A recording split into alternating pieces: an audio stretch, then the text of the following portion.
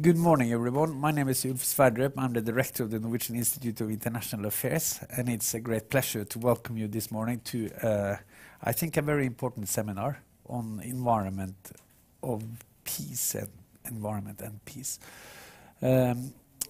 Almost 2 years ago, in the middle of the pandemic, some exciting researchers from our Swedish sister institute, SIPRI, led by them, and an international team of scholars, one of them also Cedric participating, started a journey to map out the relationship between environment and environmental challenges and peace and security.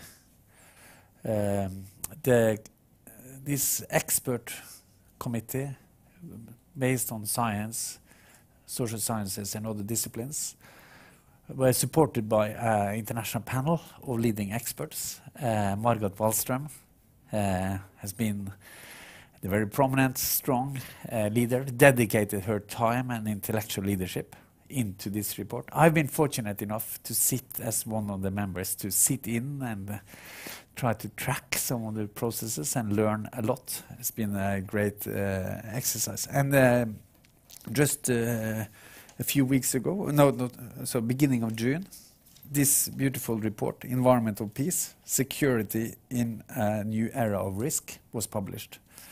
It was published in Stockholm, linking back to the Stockholm Declaration as well. So, and today we are meeting here to discuss and to hear some of the key arguments put forward in this report. And we are fortunate, as I said, to have Margot Wallström to present the report and the key contributions of it. And then we will have Cedric, a senior researcher, a research professor here at NUPI, to say a few words about some of the linkages and some of the paragraphs in particular. And then towards the end, we will have Hans Olav, who's I would say, a very dedicated expert in the Norwegian Ministry of Foreign Affairs, who have been working over many years to establish the link between environment, climate, and security and peace, and also how to position Norwegian foreign policy in this new thing. So. And I must say that Norway's thinking about energy, climate, environment, and peace and security and foreign policy would not have been the same without the contributions of Hans Olav. So it's fantastic that he is here. He will replace State Secretary Henrik Thune, who otherwise would, as according to the program, would have made these remarks. So it's great to have you here, Hans Olav. And after these introductory remarks, we will have a Q&A session. Let me also remind you that this seminar is streamed, so welcome to all of you who follow us on the stream. So on that note, Margot, thank you so much for your leadership in preparing this report. It's great that you have traveled to Oslo to come and share the thoughts and results with us. Please, the floor is yours.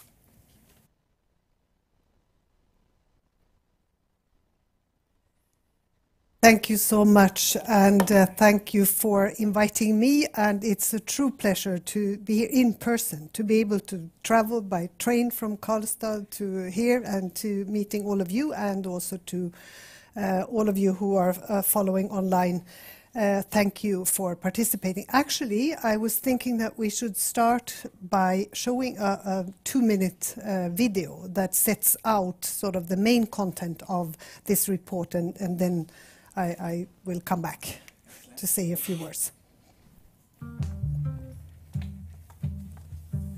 Insecurity and conflict are on the rise. Human activity is putting the natural environment under more stress than ever before. It is an increasingly toxic mix. The number of armed conflicts around the world has doubled in just 10 years. So has the number of people displaced from their homes. Spending on arms is increasing, global hunger is growing. At the same time, environmental crises are adding new risks to security. Drought leads to failed crops, floods force people from their homes, ocean ecosystems die. The twin security and environmental crises are creating new, complex risks and compromising our prospects of achieving and maintaining peace. The result? A new era of risk. Unless we take action, the situation will only get worse.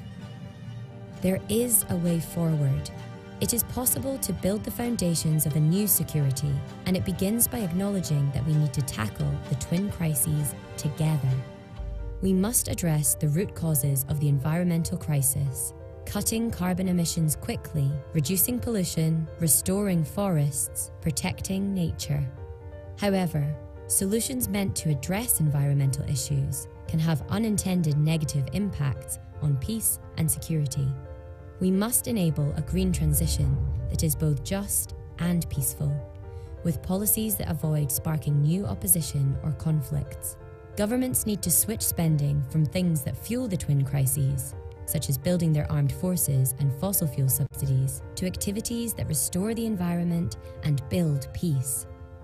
Environmental integrity and peace are inextricably linked. By addressing them together, we ensure that measures aimed at solving one problem don't make the other worse. Ideally, they would create positive synergies.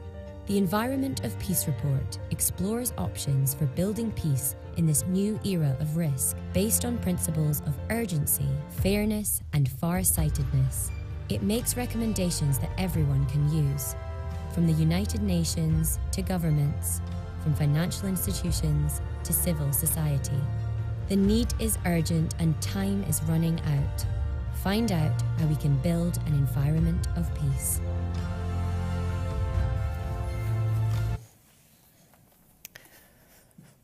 So maybe I don't need to, to say much more.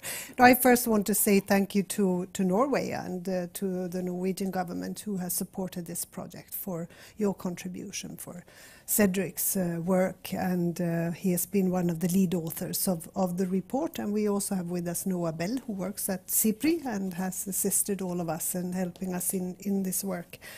It has been a true pleasure and an honor to chair the International Advisory Panel.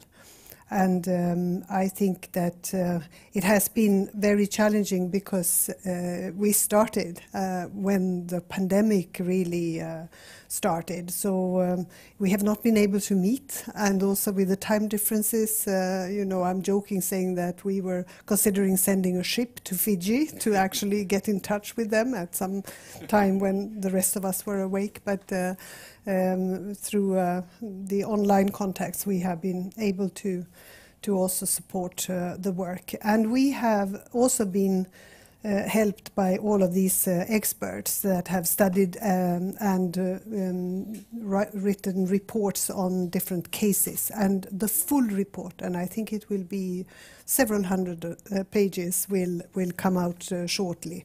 And I'm sure we will have also a deep discussion about some of these findings.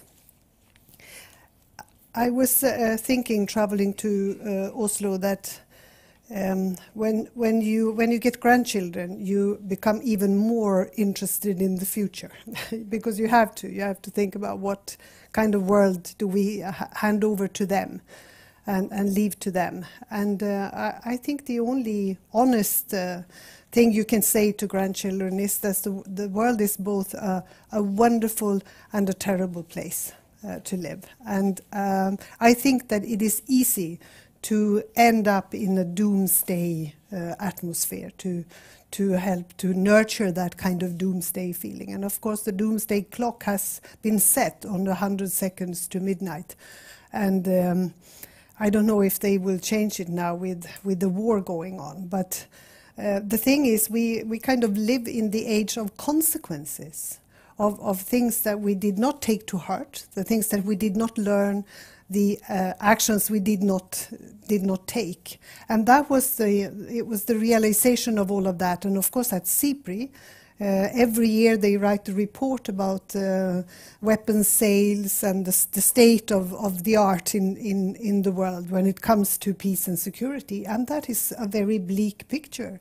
And as we heard here, on the security front, we see increasing risks and a very dire situation with the number of conflicts and wars doubling in just 10 years, and also the number of deaths because of armed conflict. And of course the military spending going up like this, even more now with the war raging in Ukraine.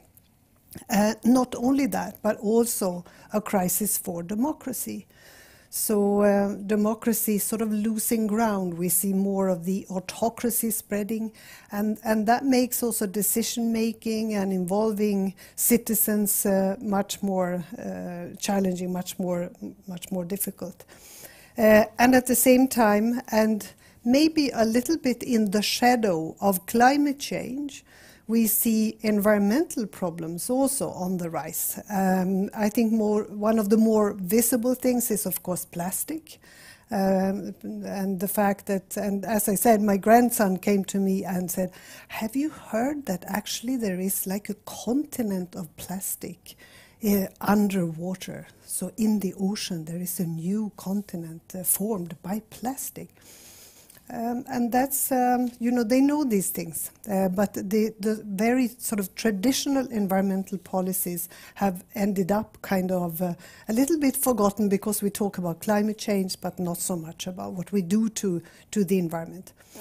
And this project wanted to look at all of these challenges, both the security crisis, of course, but also the environmental and climate crisis, and the one exacerbating the other. And if you and we can see the links, although it is not always casual. You cannot say that the casuality is 100%, but you can see a slow development into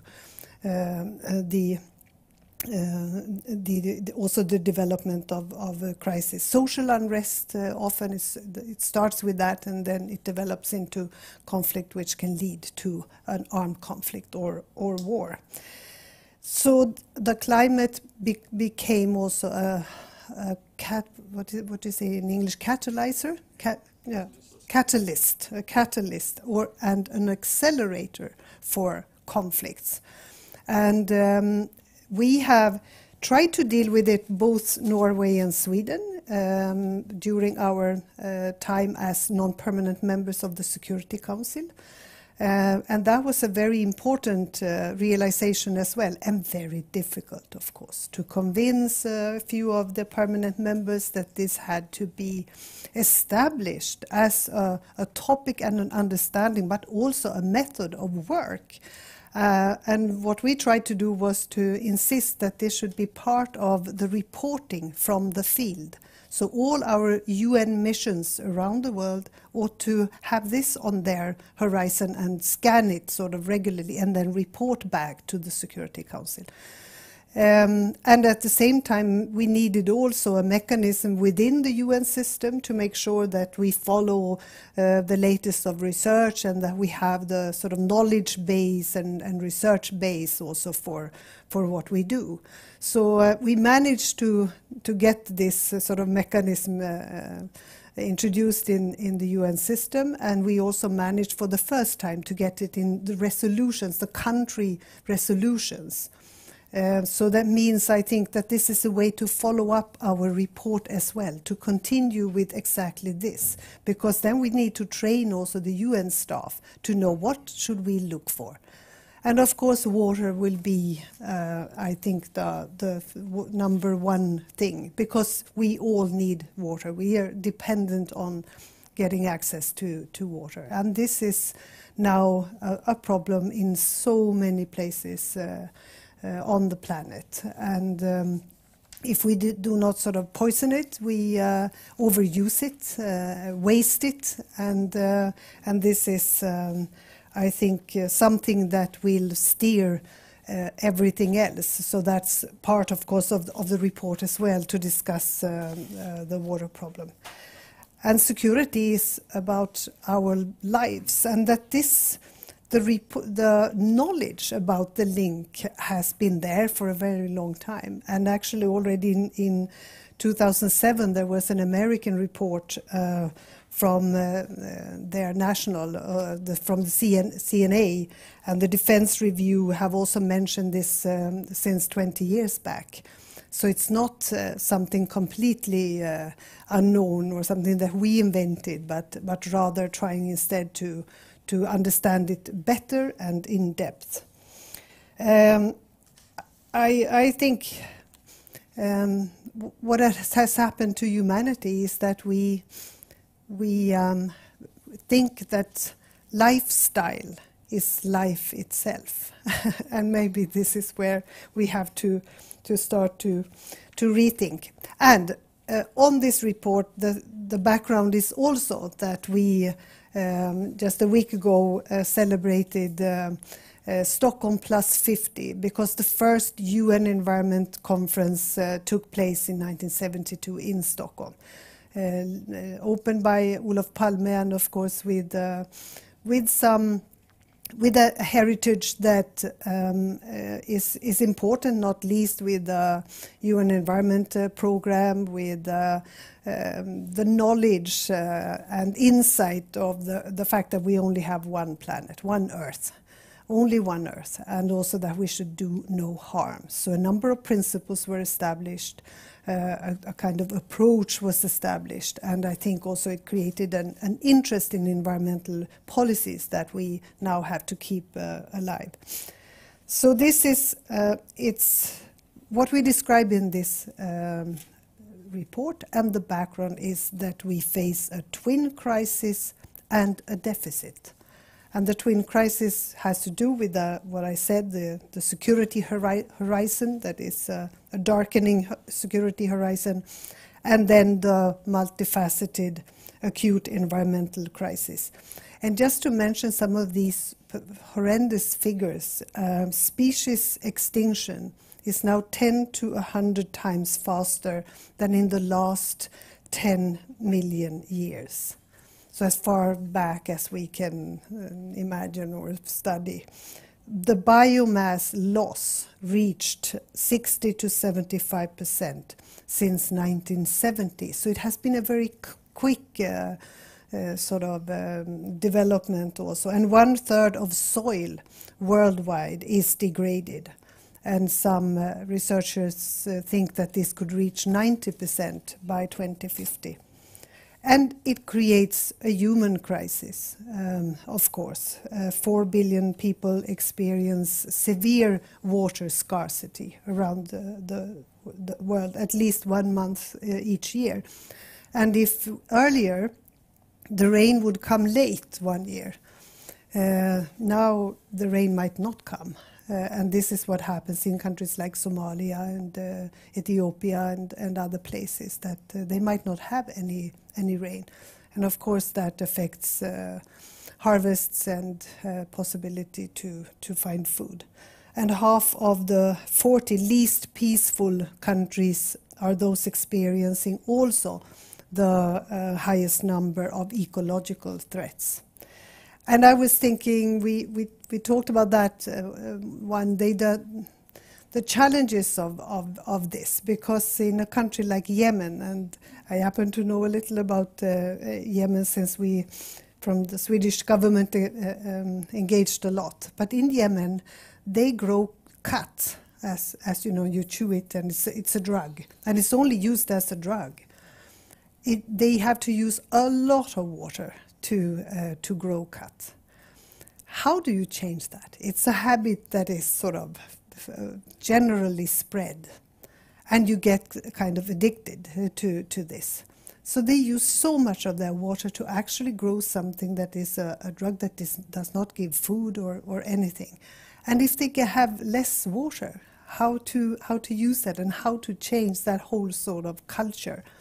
These will be some of the enormous challenges for a country as well. Let me add one more thing about the human crisis, because We also see that environmental defenders are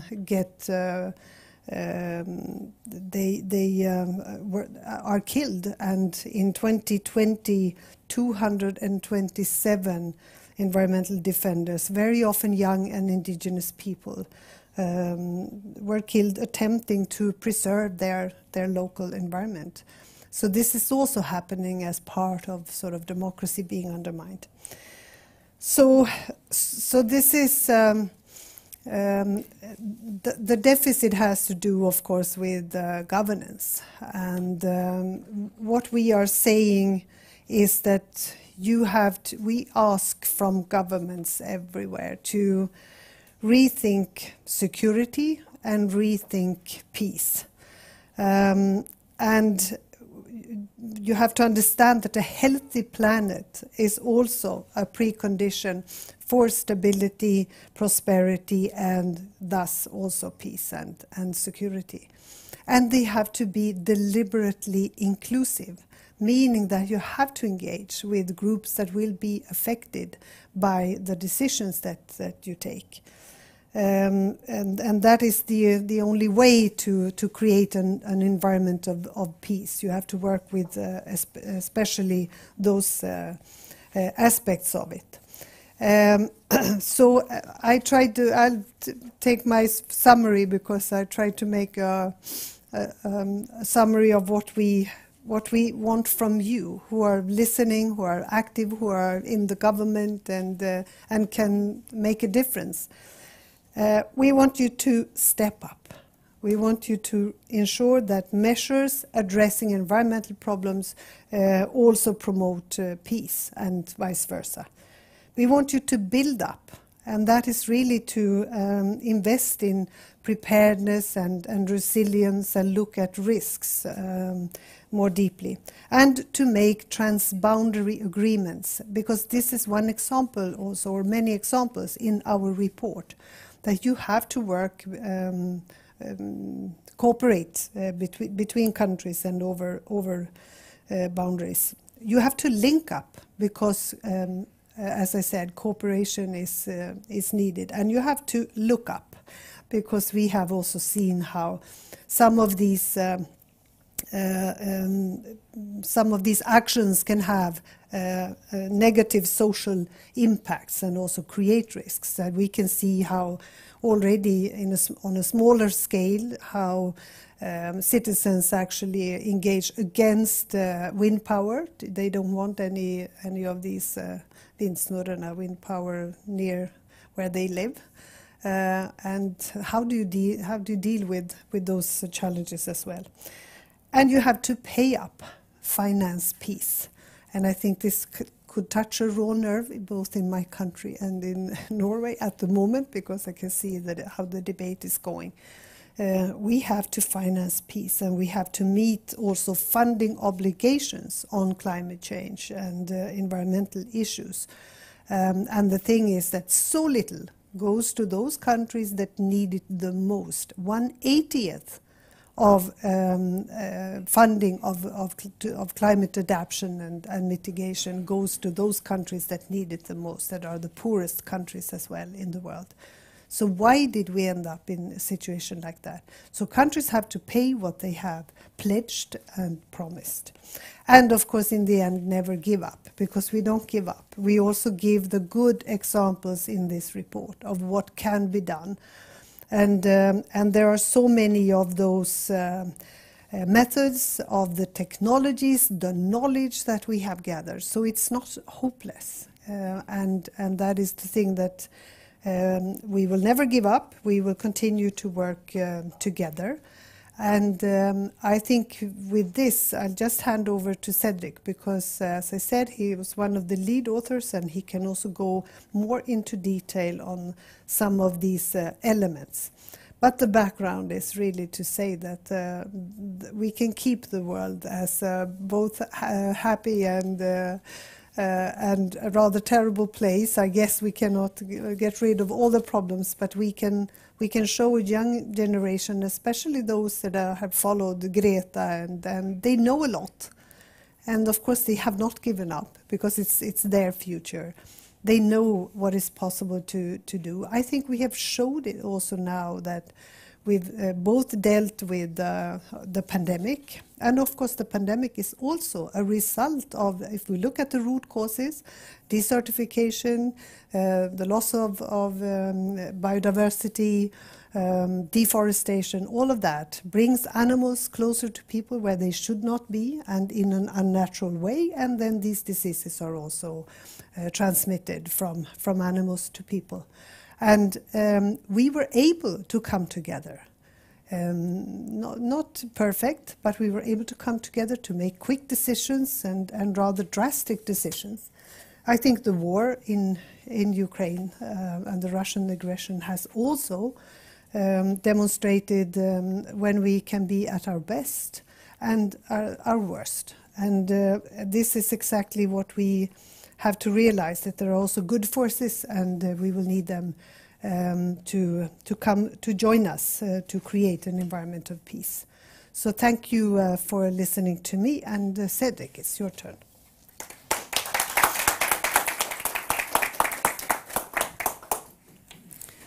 Thank you very much, Margot. You are such an excellent communicator. It's very difficult to follow in your footsteps.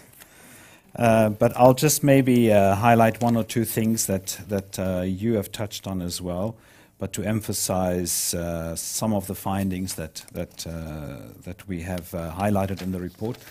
And as Margot mentioned, in a sense, the report that we are sharing with you today and that there's copies of is an executive summary, in a sense, of a much larger report, including a number of empirical case studies that will come out soon as well, for those of you who are more interested on the research side of things.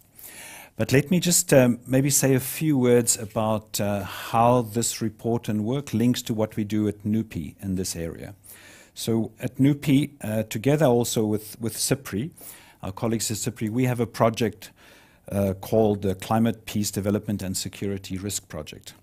And it's a project that has actually been established especially to support the Norwegian Ministry of Foreign Affairs and the Norwegian government, whilst Norway is an elected member of the Security Council. And the project is specifically focused on generating information and analysis on selected countries that are on the agenda of the Security Council in the form of a series of fact sheets that we produce, where we look at what is the research, what is the evidence available about climate, peace and security interlinkages in this country, and then present that in a very short format for policymakers, for those working in the Security Council, but also the larger community in those countries that are affected, and also generate some recommendations. So that's kind of the core product of this project so far. We've also on the sidelines generated a number of dialogues, especially with colleagues in India, Africa, China, elsewhere, to stimulate more research on this topic across the world. And we've also created a Nordic Baltic climate security network to ensure that in our own region as well, there's continuity of exchange and exchange of information and research cooperation on this topic. So that's why we became involved in this environment of peace reports as well. And I think in this report, what I wanted to emphasize especially is the part that I've been responsible for co-authoring, which is the second part of the larger report entitled The Implications of Climate Change and Environmental Crisis for Peace and Security. So particularly the link between peace and security and climate. And we list a number of specific impacts in the report. We look at things like the links between human security and hard security and climate change and environmental changes. For instance, in the Arctic region, how the changes that are happening in the climate exacerbates and increases tensions in the Arctic region at different levels, from people to strategic level changes. But we also look at human habitability. So here we have some of the things that Margot also mentioned: extreme weather events, increased temperatures, sea level rise, all kind of issues that make some parts of the world less habitable for different people. And of course that then can generate climate-related or environmental-related displacement and scarcity around conflict, scarcity around resources, which can result in conflicts. And another type of individual health implication is the zoonotic diseases link that Margot also mentioned with COVID-19 and other type of diseases. And also the way in which, for instance, extreme temperatures can make certain parts of the world uninhabitable for humans, or at least certain types of the here as well. And then lastly, we look specifically at resource scarcity conflicts. So here, many of you, thanks so much, may be more familiar with resource conflicts at sea linked to, for instance, fisheries, but also the kind of resource conflicts we see when there's scarcity of resources around, for instance, water or grazing, and we have these kind of herder-farmer conflicts that we see in the Sahel or in the Horn of Africa. And then, of course, also, very importantly, transboundary water conflicts, like we see in the Nile River Basin and other river basins. So these are all the different types of places where some of these risks appear that we've looked at. And as I mentioned, there's case studies on all these different types of risks and how they appear. And then we looked at the dynamics of how the interlinkages between environmental degradation, climate change, peace and security. And we identified a number of types of risks. So we talk in the report about systemic risk, cascading risk, compounding risk. And the core thing here that we emphasize, of course, is the extent to which these different dimensions are hyperly interlinked and interconnected. And that creates this different types of risks. So we have multiple crises happening at the same time. And this is, of course, the kind of core message of the report that Margot mentioned as well. You see here if I'm pressing the right button. So the fact that we have these two crises, the environmental crisis and the security crisis at the same time, and the deficit, the governance deficit that we are dealing with. And this creates this new era of risk where we have to manage an unprecedented interconnectivity and multiplicity of crises. COVID-19, climate change, increased tensions between superpowers, great powers at the moment, unprecedented number of refugees and humanitarian crises, number of increase in battle deaths and combats and conflicts, and a number of intractable conflicts that we are dealing with both in Africa but also Syria, Yemen. We now have the Ukraine conflict as well. The weakening of the nuclear disarmament regimes. So a number of conflicts that are happening at the same time, and at the same time this environmental crisis that we need to manage. There's a movie on the circuit at the moment, I don't know, a film that if you have seen it or aware of it, but I think the film is called Everything, Everywhere, All at Once. And I think that kind of gives this impression of we have to manage all these different things at the same time.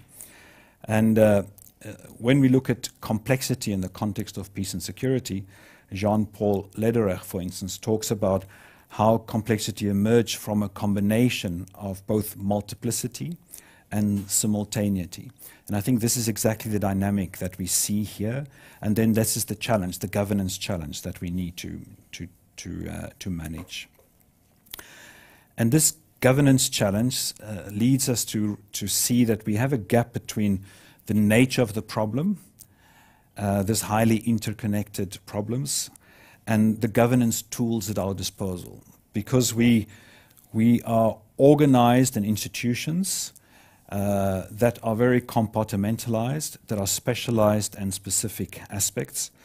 We are organized in ministries nationally that have these different responsibilities.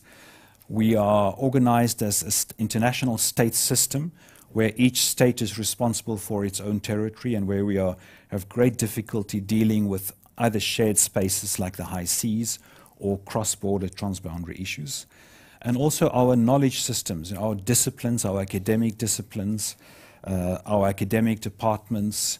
At NUPI here itself, we have several research groups looking at different things, and even amongst our research groups, we could be doing more to understand better how the different aspects we're working on, the different disciplines we're working on, the topics we're working on, are interconnected.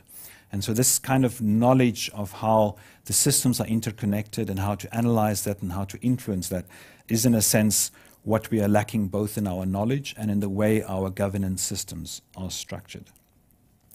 But a key message of the report is that this complexity, this uncertainty, this unpredictability is not an excuse for inaction. We need to act whilst we at the same time developing knowledge and learn from how we engage. And we call this in the report doing whilst learning and learning whilst doing. So we need to be, on the one hand, act, and even knowing that we don't know exactly what the answers would be, what the outcome would be, but at the same time then very actively follow the process with learning so that we are able to adapt very quickly and improve and change our actions as we go along, as we get feedback and as we learn from our actions which kind of actions are having the effects that we desire and which actions are less producing effects that are less desirable. And so this then leads us to a number of key principles and findings in the report, and I'll just quickly run through those. So a number of the key principles based on the analysis that I've just shared with you is that we need to think fast and think ahead, and this essentially leads to this adaptive governance concept that I've shared with you, and that we need much more cooperation amongst not just the like-minded, but those who have shared interests, those who realize that they have shared destinies and they share problems, for instance, water resources, etc. We need to expect the unexpected. As I mentioned, uncertainty is a part of the reality of our world. We need to develop our governance systems to be able to manage the unexpected through developing better adaptive governance techniques. And in this, on our overall focus, as Margot also mentioned, working towards a just and peaceful transition. And I think the transition part here is very important because it's not just about climate change and it's not just about environmental degradation, but we are embarking on this radical transition over the next 30 plus years.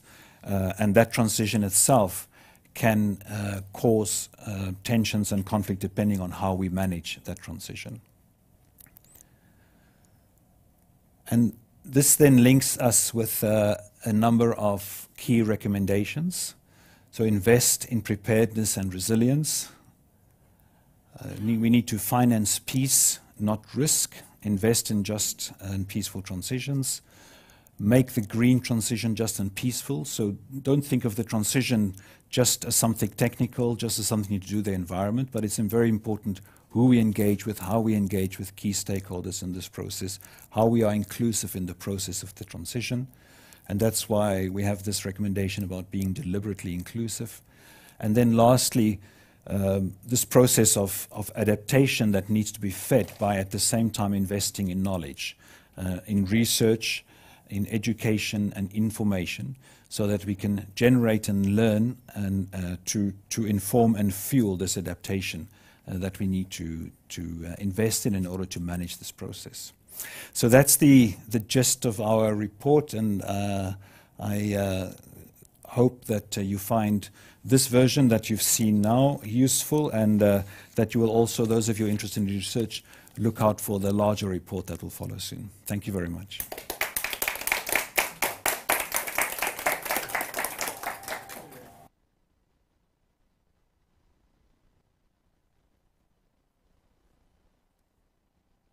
Not quite sure. Yeah, it's on. Thank you very much for giving me the floor to make some comments on behalf of the State Secretary, Henrik Thune. That's really sorry he couldn't be with us today, but he has a doctor's appointment, and it's a full understanding that that's his priority. So I'm going to try to make some remarks that I'm hoping that Henrik would have actually made it's really hard to follow, Margot and Cedric, but let me try to at least provide a few comments from our side on this work. First, let me congratulate SIPRI and its partners for the successful launch of the Environmental Peace Report. I've seen that it has been carried a lot of press. I've seen it in lots of newspaper articles around the world, and I think that's a testament to the great work that has been done. And of course, the subtitle of this report is the security in a new area of risk, and it's a timely description of the current geopolitical situation. And this is something that Margot and also Cedric has dwelled a little bit upon, but the changes that we have seen now in the last few months actually is changes that we haven't seen in many years before. And the Ukraine war has set in motion changes that we probably haven't seen since World War II. Sweden, for instance, and the change in their foreign policy, the same with Denmark and also here in Norway. And of course, this comes on the back of the global impacts of the pandemic, which we are still not out of, at least not large part of the world. We behave like we are out of the pandemic, but that's not the case. And of course, we have strained relations between US and China playing out. Then we have also India stuck in between. A number of state-based armed conflicts has been increasing. We see military spending increasing, cyber attacks, electoral interference, raising protectionism on the expense of multilateralism. If I take on my energy hat, the last few months we've been discussing energy security, a topic that was not really high on the agenda before 24th of February. So the two new keywords we are focusing on is actually energy security and just transition. 2 years ago we didn't talk about just transition either, but now this has come to the forefront on our agenda. So I would just like to say to my NUPI and SIPRI colleagues, I'm quite sure that you are working flat out 24/7 to assess what's going on in the world. And of course, we are reading a lot of the analysis that we are getting so we can also stay on top of things. And of course, it's really difficult these days to follow what's happening. And then, of course, we see the increasing impacts and evidence of the climate and biodiversity crisis. Something that hasn't really been brought up squarely in our discussion so far is, of course, that we are very much concerned about how this will affect developing countries. And also, of course, it's being played out in the north, in closer to our neck of the woods. But we see that also the rapid changes now are threatening to turn back the development progress that we made. And we've seen that the life in many parts of the world is becoming less safe and secure. And of course, this is a huge threat to our attempts to, I would say, our attempts to achieve the SDGs by 2030, because it doesn't look good if you look at where we are heading. And of course, we have the Paris targets. So this is a very timely report, and I congratulated you with the launch at Stockholm Plus 50, the birthplace of multilateral environmental action. I'm also proud that Norway actually took action early. I think we actually established the first Ministry of Environment on the 8th of May in 1972. When Spec Kerry visited Norway, he said that probably EPA might have been established before our Ministry of Environment, but at least we were also early in terms of establishing a dedicated Ministry of Environment. So why did Norway support this work? And of course, for me also, I think it's really interesting to see that now this report focuses more broadly on environmental issues and not only on climate change. I think to a certain extent I've used the term that we've gotten climate change away sometimes. I used to do water research myself, and I've done it for 10 years, so I really appreciate it. But you've said about water, now of course I would have liked to see that higher on our priorities as well. But for a small country like Norway, of course, we recognize that common threats only have common solutions, and it will require global action, and we need more multilateral cooperation, not less. We also know that, and Cedric, you presented this, that environmental change is a risk multiplier for both new and pre-existing sources of tension. So by themselves, of course, climate change and environmental degradation do not create insecurity and conflict. This also depends on the choices we make. And I said we make because I wrote this for my state secretary, but it's the choices our decision makers make and how we respond to it.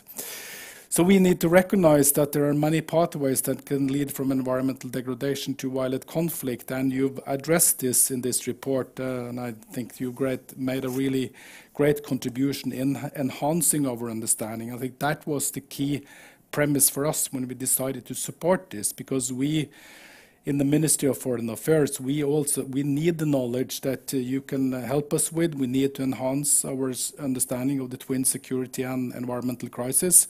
And of course, in our discussion so far, we brought up the word crisis now many times. There are lots of crises that we have to deal with, and our decision makers are actually confronted with all of them basically at the same time, and we have to help them to find a way forward. And I think that through your work, you've actually enhanced our understanding of these complex dynamics. And of course, underpinning this is that we are in the Security Council, and climate and security is a key priority for us. So Margot, let me acknowledge the work that you and your colleagues did on climate and security. You actually put it on the Council's agenda when you brought the Council to Sahel, and they could see it for themselves. Then it was hard to come back to New York and say that there's no links. So through your work, actually, we managed to put this on the Council's agenda, and we've been trying to move it forward, because climate change is redefining the global security landscape. And I think it's fair to say that the national security community actually took up this issue long before many in the foreign policy system did. In the US, they actually acknowledged this in the early part of this century. Of course, they at some periods didn't call it climate change, but still, that was the issue that they really addressed. So no nation can actually find lasting security without addressing the climate crisis. And we, from our side, we firmly believe that the UN Security Council should play an important role in addressing issues linked to climate change and the resulting risk for conflicts. And for us also, we know, of course, that the links are contested, and we appreciate all the discussions, but we cannot wait until we've all agreed on the links between climate change and security. We need to move forward, and we need to address this issue, of course, being mindful of the fact that there's no full agreement on this issue. We also recognize that climate change is rarely, if ever, the root cause of conflicts, but its cascading effects make it a systemic security risk. So we will all be forced to respond to the security impacts of climate change. So for us, we need reliable, relevant, timely, and actionable information on the climate crisis for specific country situation, and that's where we have established this cooperation with NUPI and SIPRI, and also the German Adelphi, that has provided us with this knowledge that we need. And we also have established a Nordic-Baltic expert network on climate and security that Cedric mentioned. And for us, this is sort of the Norwegian government's legacy to the Nordic and Baltic community. We are wanted to leave this expert network behind, that all our Nordic and Baltic countries could tap into when they are either bidding for a seat on the Security Council or they are members of the Security Council. And we also support the climate and security mechanism in the UN, because we feel it's important to increase the UN's knowledge and capacity to address these issues. And I think I would like to underscore for us that the climate and security agenda, it is at its heart a preventive agenda. So that's why we are focusing on this.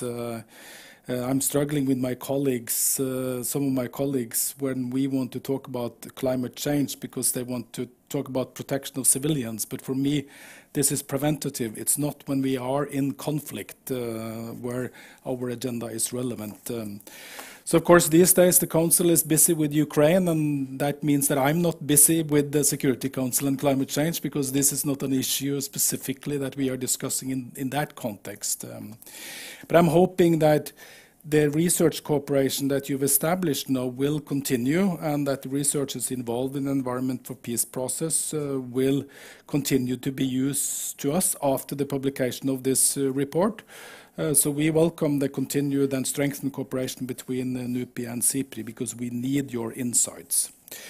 Let me provide a few comments on the report's key recommendations and implications for Norway. First, I think it should be noted, this is an issue that you haven't really addressed, but it's linked to the governance deficit, because few of our international organizations are well equipped to take joint action on security and environmental issues. We're all struggling to design peace-related development and humanitarian activities to ensure efficiency and effectiveness, and implementing a whole of system approach, which we are all talking about, it's extremely difficult. We want to do this to ensure coherence among the development, humanitarian, peace-related actors, but that's easier said than done. You can even look at the Norwegian government. We are also sectorially oriented. We have a small Prime Minister's office and strong sectors, and sectors have difficulties thinking across. We tend to implement and think in the various sectors where we are sitting. And this is what we've been discussing here, is actually at the heart of it's a cross-sectoral issue. And it's really difficult to do that in a government system, and also in the UN and the international systems. I think this is a serious issue for me, because we need to do something with the overall institutional setup, create the right incentive to ensure that we get the cooperation we need. And of course, this also plays into that there are different views on this issue on the Security Council when we are dealing with India, Brazil, China and Russia, not small actors. They are not supportive of our agenda, so of course we have a hard time. India is now attacking whatever we've done, trying to unravel all our wins in the Security Council, want to change every mandate. So it's tough times in New York, actually, for the time being. As presented by Margot, the report offers 6 major recommendations. I will not address all of this, but let me take 2 examples on the first recommendation to address the linked crisis with joint solutions. We have the food, energy or fuel crisis that we are faced with. Of course, food insecurity is rising around the world, especially in countries reliant on imports. The World Food Programme has warned that hundreds of millions of people could go hungry as a result, and the Secretary General actually last night launched a new report from his high-level group that is working on the Ukraine crisis. And of course, we see now the risk increasing that it could fuel unrest and political instability. And of course, this is on top then of the socioeconomic tensions that we have in the wake of the COVID-19 pandemic. So what we will do from our side, we will most likely subject to approval by the Parliament to increase our support to food security beyond what we have already announced, especially then targeting Africa. The African Development Bank has launched an initiative to wean Africa of Russian wheat. We are talking about weaning Europe of Russian oil and gas, but Africa is trying to wean Africa of Russian wheat. And of course, if they manage to do that, it will have lots of positive benefits for Africa. It will help to reduce imports, improve livelihoods, and support a green transition. And also it could reduce emissions at the same time. Then coming to Europe, in terms of energy, of course, Europe now needs to fast-track the energy transition to reduce its dependency on Russian oil and gas. In the short term, this will be difficult. It will harm many economies. It will impact industries. And it will also increase the use of sweaters in most European homes. Actually, in my home, at least, I've started using a sweater, and we've saved 20–25% of the electricity bill. So it's actually possible to do it. But in many European homes, it might be a cold winter coming up. So they also need to be prepared. But this is a price that Europe must pay. But a key question, of course, that I think researchers now need to focus on is to what, and of course politicians, is to what extent will public support be sustained? Will we actually accept to pay the price? That's going to be interesting to follow in the coming months. From a climate side, of course, emissions will go up in the short to medium term, but I think that's something we just have to accept because I think the energy transition itself, at least in Europe, will go faster. So the forced decoupling from Russia while delivering a sharp short-term shock is, I think it's well within the European strategic objectives. And Europe has the resources to manage, but what about developing countries? Will the energy transition be fast-tracked or derailed? I think actually most likely the latter, because my glass is always half empty. I need to add that, but I think it's going to be a challenge in many developing countries because we are facing a risk of a global recession, or at least it will be low growth. It will be, and we see high debt levels in many countries, more risk-averse investors. And on the back of this, we already see that last year was the second year in a row where renewable energy investments in developing countries went down. And of course, it should go up. We get more megawatts per dollar, but we get less dollars. So this is definitely, we're not heading in the right direction. And of course, there's also a strong push in many countries to increase investment in fossil energy resources in response to the Ukraine war. So the solution is to both of this is a green, just and inclusive transition, which is also a recommendation. And this will reduce the number of environmental tipping points that we risk crossing. It will create new jobs, and I think that is really important that we're focusing on the job creation potential with a just transition. And we also need, of course, on the second recommendation, to invest in preparedness and resilience. Climate and environment is a key priority for the Norwegian government. We are increasing our support to renewable energy, food security, and adaptation. I think it's also important to state from our side is that our first line of defense is, of course, to achieve the Paris targets when it comes to climate change. Norway is also, and together with Sweden, we are the world champions when it comes to providing ODA. So it's a world championship that we are on top. We have also decided to double climate finance by 2026. And even though we are being criticized for maybe having a too low level on climate finance, Norway, Sweden, and Germany, we are consistently ranked to the top on the league when it comes to providing climate finance. And in addition, we will double by 2026. So I think it's important to look at the global situation here also. So definitely in this area, Norway is doing her share, and in the revised national budget that the cabinet presented to Parliament, climate finance has not been affected. In fact, it's going to increase if this proposal will be approved by Parliament. On the recommendation to be inclusive, of course, we fully support that. For us, ensuring full, equal, and meaningful participation of women and youth in all processes is a key priority. This is an issue I could have liked to see strengthened in the report. Hopefully in the full report there's more on this issue, but I think actually in one of the first drafts I saw that gender was not addressed at all, so at least it's addressed now, but I would like to see that strengthened. We also welcome the clear recommendation on research, education, and information. And I happen to have a state secretary who is really interested in research. So I think that's something that you will also benefit from some new proposals that he will present. And we will continue to support the activities that I've already mentioned. And another issue that is probably not reflected adequately in the report is that climate risk must be addressed in mediation and preventive diplomacy efforts. I think that's an issue that we would like now to concentrate on in the last few months that we have on the Security Council. Because I think the shared experience of climate change can be an entry point for building trust and dialogue across communities. And in the report, you've mentioned some good examples of international cooperation on shared natural resources, including transboundary waters, which have helped to build trust and dialogue, even though from my perspective, I think you're focusing a little bit too much on the conflict potential rather than the cooperation potential. I've always said that water is a source of cooperation rather than a source of conflict, and that's my point of entry.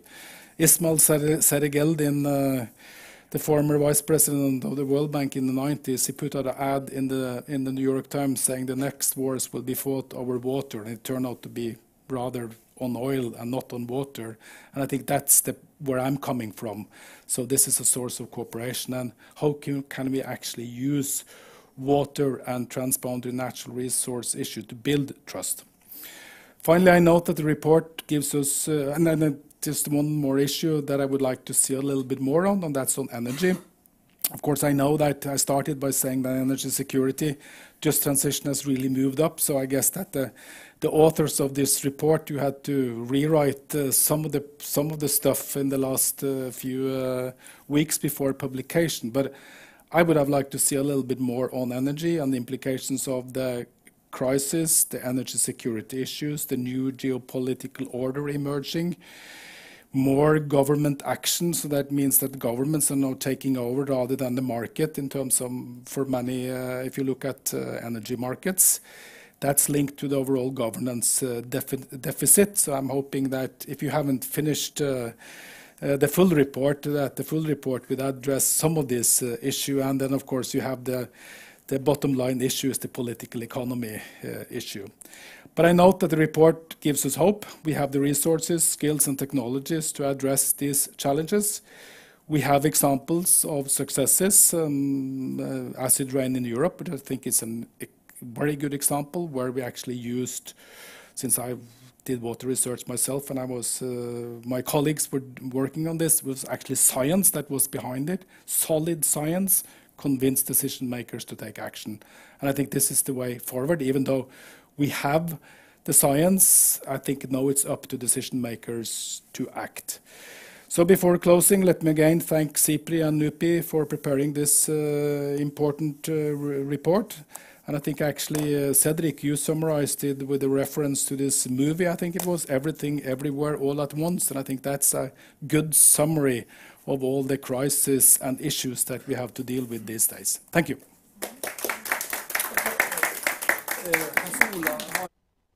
Could I invite you to come up here and just move forward these chairs? Thank you so much. And now we will have 30 minutes for a discussion, also Q&A. And if some of you are following this via our stream, you can send your questions there as well. Let me just say that it's a bit frustrating. If we had labeled this seminar energy and war, or fossil oil and war, it would have been a packed auditorium. Now it's called environment and peace, and very few people are here. And this is, of course, sad in some sense, because I think that this report addresses two very, not trivial, but existential problems for humanity. It's about environment, it's about peace. And this is something that is not theoretical, not in the future. It's very local, it's present, it's affecting everyday's life, and it's actually on the top of every individual's list of basic needs. And I also would like to say that to Margot and to the team who has prepared this report, I approached this first as I thought it would be about climate, but I learned throughout this process that this is about environment, and I think it's really important. There's so much thing is written about climate, very important, good stuff on the climate. But the way this report brings up environmental issues about biodiversity, that is well beyond the climate, I think it's really important. So we address these two things. Now, I don't want to have a long intervention, but I think that this report addresses, I think it gives us two very important points. The first is that we cannot solve the environment challenge without peace. So that's the first very trivial insight, but very important. And the second is that we cannot have peace without environmental kind of health, some kind or the other. So that's the that's where we are heading. We have to achieve both of these two things. And the second is that this report gives us some very important insights into the transition. Basically saying that in the transition, we have to make sure that this transition to promote the environment is unfolded in a peaceful way. And secondly, that we cannot secure peace without an environmental transition. Right, so these are very trivial, but very important insights. And then, of course, the report is filled up with lots of stories saying that we are not faring well, we are not performing well, neither on the environment indicator or on the peace and conflict indicator. But there are lots of optimism that, yes, we can take some steps, we can move in the direction. And, by the way, we don't have any option. We have to do it. Now, again, this is, I think it's a good read in the sense that it's attractive, appealing text. You can look into it, it's beautiful layout, and so not only the authors, but also the people who prepare the graphics and others have done a great job. I want to ask one question to you, Margot, to kick us off. You asked me to have another question, but I just want, as a point of clarification, because now we are sitting here in Norway, all white people sitting here, but it's not a report prepared by people in the northwestern Europe. And in the report, it's not systematic data all over the place, but anecdotal evidence from all over the world. So could you say something about how you have dealt with the north-south, east-west divide, etc., in preparing the report? I think it's important. It's a global report. Yes. Please. No, thank you very much. And we have been much aware of that perspective. And I think we can say also when first of all, the composition of this advisory group, definitely from all around the world.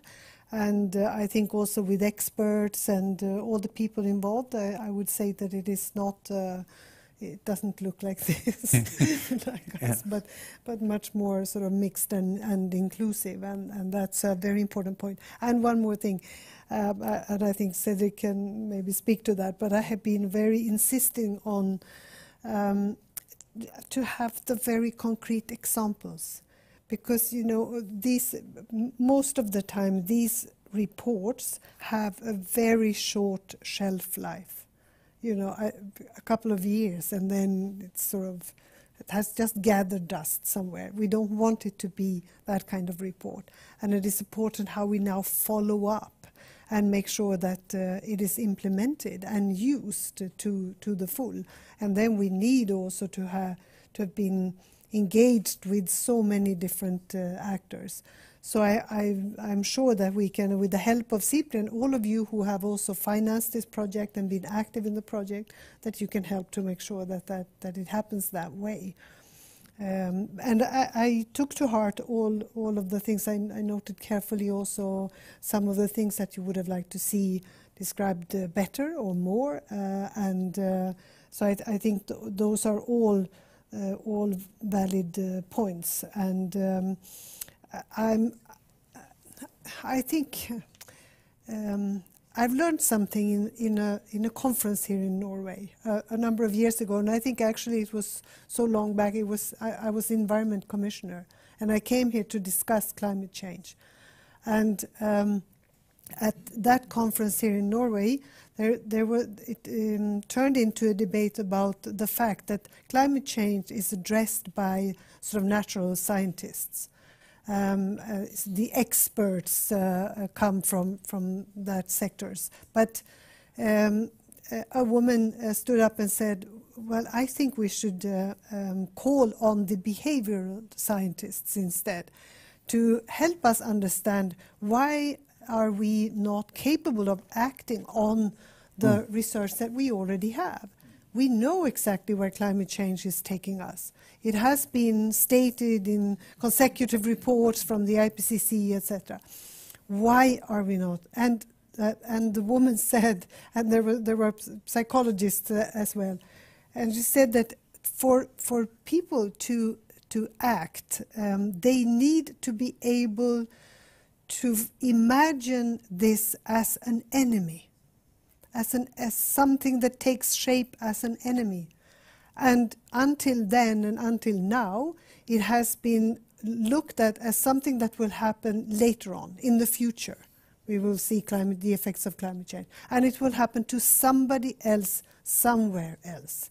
And only now do we feel it also on our skins, and we understand that it is affecting us as well. And this is when we are starting to look at it seriously. But I still think we lack that kind of insight and also the urgency. Because again, to return to my grandchildren, it will affect their lives. It will be in the middle of their lives when they see the full effects of this.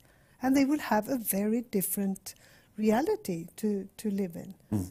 So I think this is also part of all of this. So how do we make people? This is why I said, ask me about the implementation. I planted a question. Okay, go ahead. I want some countries to say we are willing to become pilot countries for this. I would like to see a few countries that we can sort of start with and really implement it in a much serious way. And I think then we have to help countries, rich countries like Sweden and Norway, and hopefully we will be there. We will be present. We will have a diplomatic presence as well as the UN system to help governments that really take this to heart and to understand that they have to start somewhere to implement it. And of course, then I want all countries to take the message seriously. And you can start with the easy things, and that has to do with education and training and information. And I think not all countries have a proper education and training in sustainable development, for example. That is not a subject in many countries at all, or environmental, to teach about the environment at school. And you have to start with children because they are the best ambassadors then. They will keep an eye on their parents, as you know. You have to sort the waste and you have to do this or that. You cannot smoke, they tell us all things important. So I think this is something that every country can do. And then you have to sort of build on that and make sure that they understand fully. And what you are doing now also in the Security Council to follow up, I think is another very concrete example. If we train the UN staff to understand what they have to keep an eye on, then we can succeed in keeping it on the Security Council's agenda, and not only that, but developing it. Because most of the peacekeeping missions are in countries that also have the most of environmental problems and are mostly affected by climate change. It's not a coincidence, as we say. This is not a coincidence. This is how the link is expressed in every day. And you had an ambassador, I will finish with that, but we had a Swedish ambassador to Norway once upon a time by the name Rolf Edberg. And he's one of my big idols in life. He's really a role model.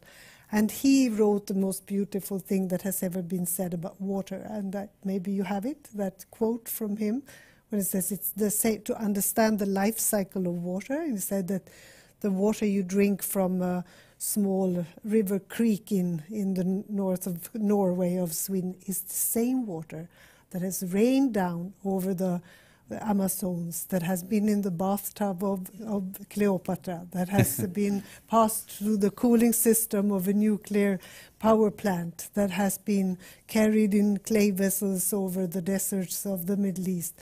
The same water in the eternal life cycle. So I think this is, again, to give us an understanding of where we are in this whole system, and to understand that also shows us our responsibility, I think.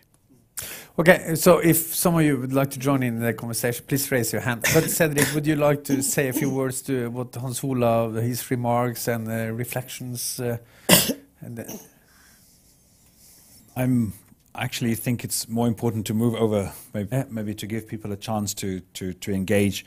Let me just add to the one thing that what Margot said, is that the intent is now with this report to go all over the world, and so there will be meetings in Africa, in the Middle East, and Latin America, and Central Asia, and in China and elsewhere, in India, where we will engage with the researchers, some of the colleagues who were on the international panel. And so the whole idea is that this will also help to kickstart further conversations across the globe. Just a small comment, because you mentioned you try to be sort of all-inclusive when it comes to examples from around the world, and I think that's exactly what we need, because a lot of the stuff that we are looking at these days in terms of various scenarios, especially on the energy sector that I'm following more closely, and also in climate change, we look at global benefits, and we of course estimate all the trillions that we will benefit from this transition. But for me, it's always about winners and losers. Will not all of us win. We will not get all these trillions, all of us. There will be some getting the trillions and some will lose out. So I think increasingly we need to downscale this to the national and subnational level. I just came from Indonesia. I was told that in a local community there, 70% of their income is dependent on a coal mine. It's really difficult to transition out of the coal mine into something new that they are not really aware of. So this is something that at least I would like to see, that we are now starting to drill down and to ensure that this actually relates to the local people. Jokingly, when you said also the children, Margot, when I came out to my home office and went up to dinner one day, and my kids asked me what I've been doing today, and I managed to get climate change included in the UN Security Resolution. It didn't really... they said, "Great, Dad. What will be the implications of that?" But anyway, so the point I'm trying to make here is I think it's also we need to focus increasingly on thinking locally and acting locally. I think then it will end up in good global benefits, because just thinking globally will not necessarily spur local action, in my personal view. And a final one, I think there are one in terms of just transition. Some groups, and you know this, Margot, because you're a politician, or at least you used to be a politician, some groups have a lot of political influence. Someone told me that we need to make sure that farmers, soldiers, miners, and then someone added fisher folks, they have to be well taken care of in any transition. They are sort of marginal in many countries from an economic perspective, but politically they have a lot of influence. And those are the groups that we also look at when we have to focus on just transition, because there are groups that can derail all our efforts. Can I just say something to that? And I don't know if Cedric agrees with me, but I must say that in everything we've done, in every discussion, and as sort of formulating some of these principles and recommendations and so on, the whole issue of being inclusive, and meaning that you cannot make these changes unless you engage with the miners or the fishermen or and of course women, I would say everywhere, because unless we say it, people will think, well, we can do that later. And, so I think you have to, throughout, and I also believe that we have to, so you're so right to point that out, but I also believe that in presenting the report, I think we always should use some very practical examples and country examples. What does this mean then for a country like Ethiopia or whatever country? What does it mean? What do we ask from them? What is it that they can do? Because that makes an impression also on people. We understand it better.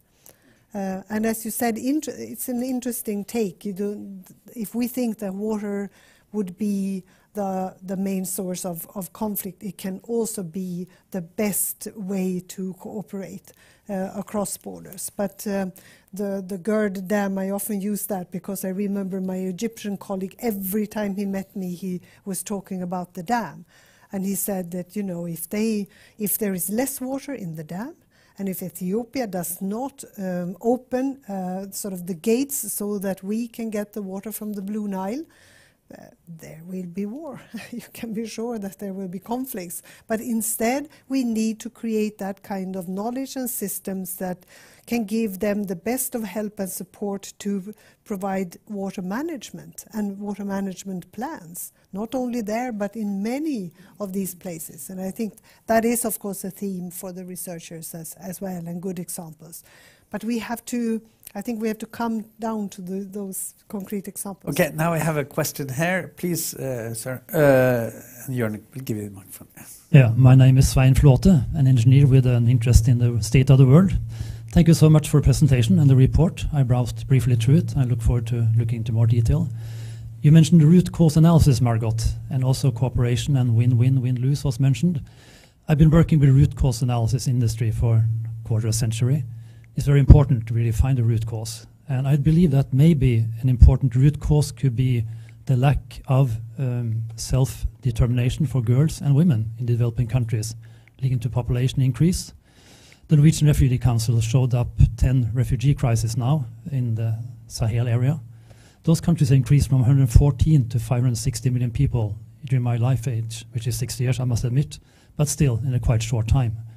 And I think that could be also an area for cooperation and also an area for win-win. If we could give them less child marriages, less children in the marriage, and more self-determination. I would like to have your comments on that. Word, sir, that is absolutely, that's something that I keep saying all the time. This is the reason why I started the feminist foreign policy, because this is the insight, and especially if you travel like to the Sahel countries, and you know that in Niger, for example, every woman gives birth to on average 7 children. And if they are married away when they are like 15, and even sometimes even younger, 15, 16, and they give birth to 7 children, they will never get back into school. And of course, they can never fight poverty. They will remain in poverty. So to offer girls education, that is actually the start of changing the world. And we need to do that, especially in those areas where there are so many examples of child marriage. So I totally agree. And we just have to insist on this in everything we do. And I think also we have to steer more with the money also that we provide, and with development. We have to make sure that this is part of our plans also for giving help and assistance and development assistance. Now I have a few questions. We have only 6 or 7 minutes left, but let's collect. So first, here, please. Hello, my name is Mona Wærnes. I work with Norwegian People's Aid, Norsk Folkehjelp. And you mentioned who's affected the most, and also like to include everyone. And we actually did a mapping of our partners. We work all around the world with development and humanitarian aid. And we did a mapping of do they work with environment and climate, and how do they work? Because we are not an environment organization. We work with international aid. And what we saw that most of our partners actually do engage in environment. And why? Because it's their life. It's for local farmers, it's indigenous people, it's fishermen, it's women, and it's about that they see, most of them say that we see the changes now and we act. And they don't talk much about climate change and cutting emissions. That's like your job up in north. They talk about adoption and how they do it in detail. And I was a bit surprised because they actually also, a lot of them mentioned water. I'm like, we don't do water, but water is so essential to so many things like irrigation or clean water, and also the right to water and who's deciding over the water. So I just wanted to mention that because I think that's an important aspect, and actually also lead to a question to MFA. And as you have been mentioned now, like the third recommendation is finance, and Norway has been in forefront on many things, and I think it's important to see the connection between cooperation with local organizations around the world, and not just people, individuals or cooperatives, but also or business, but also with organizations. But because what we see that when organizations work together with local farmers, we see that food security is improved, right? So I want to ask if this is like important for the government now. Why do we do the cut in aid in the budget? Because to me it is related both to peace and also to environment, and even more that maybe we think. And this was just one mapping we have, but it was like really interesting findings. Thank you. Okay, thank you. And then pass on the microphone to you, Hi, please. Ingunn Vikene from Plan International. I think you said many of the things that I wanted to ask. And it's clear that we agree here in the audience because, well, where do I come from? I work particularly with girls and young women in the Sahel, working to address child marriage, sexual and gender-based violence, and we see that the environmental crisis is having such a dire effect on particularly young girls and women. And I know that you're saying that we shouldn't give up, but I sometimes feel that we're putting a very small band-aid on a huge wound that will not heal. And now we are facing proposed cuts in particularly sexual and reproductive health and rights, as well as education. What are your thoughts on this? If this is important to you, why? And also, from an NGO point of view, what can we do to address this issue? Because, as I said, the band-aid is very small. Thank you. Just, I think that Hans Olav, you should be prepared to respond to this. But I think that it would have been more appropriate if Henrik Thune, as a politician, was here. He. Could I just say the answer? No, because we'll bring in one more question. Kari. Okay, Kari, one of my colleagues, but she's so then we have a few minutes to talk about budget. The answer is that this is being decided by someone with a higher pay grade than me. I think that is the answer I can provide. I don't want to. Of course, you fully understand that I cannot comment upon this, and we'll wait and see what will happen in Parliament. I think it is very important to create some public opinion against, and to turn this around. I feel ashamed. I feel ashamed of my own government doing this. And I don't mind saying it. I'm a free person now, so I can say whatever. But I really try to work also with the people I know, because I don't think that this was the deal to in those difficult times that we let those the poorest people pay, and and it has created an uproar in the UN system and all of those who are dependent on our support. And I'm not saying that we cannot follow the ODA rules. We can do that. We've done that before. But to go above that and to do what I think both our countries' governments are doing, I don't like it. And I think you have to show some of the consequences. You have to give the examples of how this will affect your... But can I just jump in and again just say that I fully understand your point, but at the same time your point is, I think, some of the key points of this report. The fact that we have peace, war in one part of the world kind of creates a demand on some kind of resource allocation that has kind of negative effects on other things.